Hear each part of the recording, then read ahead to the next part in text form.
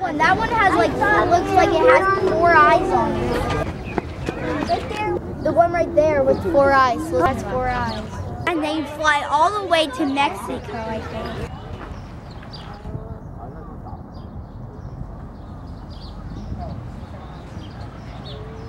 What the Butterfly Pavilion is it's a seasonal exhibit. We have 2 actually. We have the Butterfly Pavilion and the Spider Pavilion. And the Spider Pavilion is more in the fall. Our Butterfly Pavilion, which actually opened to the public today, needs more warm weather, so it's a summer exhibit. And then later in the year, when it gets colder, we do the spiders, which prefer the fall weather. I've been volunteering here for about a month now, but it's certainly not my first volunteer experience. I used to work up at the Monterey Bay Aquarium for about 8 years. I'm a mechanical engineer, so I design turbines up in Valencia.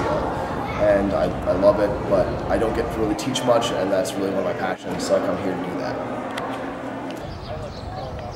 Hey, my name is Brayden. We also have Ashley and Glenn in the pavilion as well. In case any of you have any questions, feel free to hit us down and ask away. We do have to go over a couple of rules before going into this space.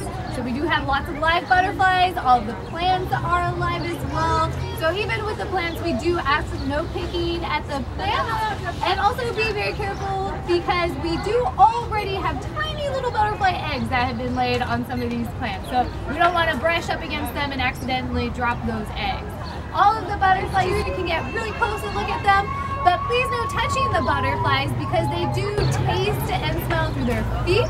And so even touching them and picking them up, we have a lot of holes on our skins and it can kind of clog up essentially their nose. And then their wings are made up of tiny little scales, so we don't want any of those little scales coming off of their wings as well. But it's a great day for picture taking because they do need that sun to be active. So they are not flying around a whole bunch today. Before you exit, we will ask for you guys to spin around real quick so we can check you for butterflies, little hitchhikers that might be riding out. But thank you all for coming today and let us know if you have any questions. The metamorphosis is it's a huge biological change in these creatures. And caterpillar looks nothing like a butterfly, same way, both directions. And when you need to make that kind of change, you need to store a lot of energy to do it, and so that's what the caterpillar does. It just eats and it eats and it eats, and it stores up fat stores until finally it can take the time to just take a break, cocoon itself, basically hibernate, and allow its body to take those changes. And so it stores that fat, produces the cocoon, and just waits for however long it is, depending on the species. And its body just goes through all these biological changes, burns all the fat. When that butterfly comes out, it has nothing left. So it's got to immediately feed, take care of itself, because it's just spent all that energy doing those changes. In general terms, I mean, one of the things that they attribute a lot of the problems with the monarchs is the monarchs, as I said, have to be on the milkweed plant.